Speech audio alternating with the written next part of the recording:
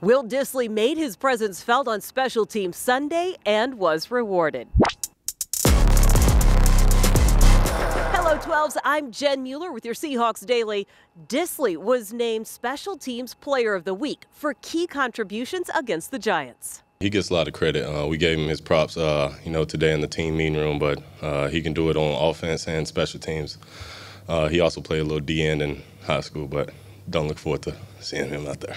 He's everything. He's a total team guy. That defensive background comes out of him when he's covering kicks. He's got that old defensive tackle mentality and looking for a hit. And he found one and contributed. Hopefully, our guys will always be ready. They have to be ready to step forward when the opportunity arises. That was a great illustration, as you point out. Will has played on special teams and maybe flown under the radar, but there is no overlooking the momentum-changing plays from Sunday. He forced a fumble in the second quarter and recovered a fumble in the fourth.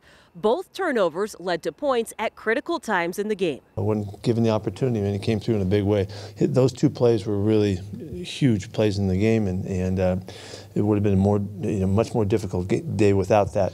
So that was great recognition, and good to see that sometimes the starters got to jump in there and do something to come through, and Will did exactly that. Some people are just attracted to the ball. The ball just finds them, and that's just what happens to this. Even if it's playing tight end, playing on special teams, he just finds the ball and he makes plays. And you definitely love having guys like that on your team. And the Hawks needed that effort on a day when Nick Bellore was sidelined with a concussion. I think that, is the epitome of, like I said, this team, though, the selflessness of the team, of your starting tight end being like, I want to go out there and run down on punt. I want to go, I can go help. I can go make plays, and that's this team. It is the first time Dissly has earned Player of the Week honors throughout his 5-year career. He is the 4th Seahawk to earn honors this year, joining Geno Smith, Uchenna Nwosu, and Tariq Woolen.